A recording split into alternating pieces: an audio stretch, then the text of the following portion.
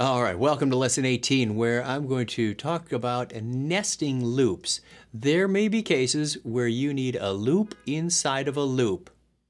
And to that, I will use this example.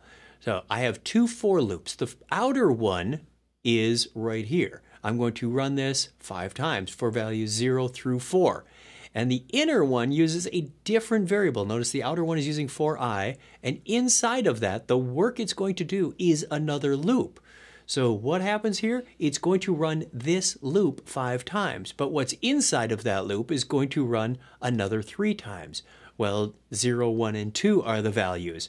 So I should see a recursion, that's the wrong word for this, but I should see a loop within a loop so that I see values of I only incrementing every third value of j. Why would you use this? Well, you may be doing cross multiplication, you may be doing matrices, you may be doing arrays within arrays. There's a number of reasons why you do this. And if I run that, I get I starts out as 0 and j starts out as 0. Then j increments to 1. I'm inside of that I loop, and it runs the j loop 3 times. There's the first one.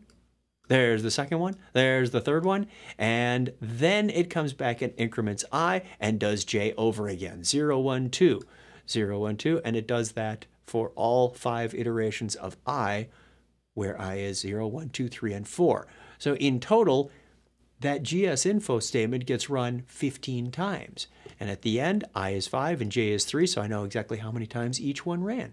So nesting loops is very easy, whether you're doing while loops or do-while loops or for loops or a combination of any of them. Just be sure you're using different variables inside of each one to run each one, and that those variables are managed properly. You're not reinitializing something inside of a loop itself, which could cause it to go to an infinite state. So that's it. I have a lab exercise for you on looping, so stick around. Bye.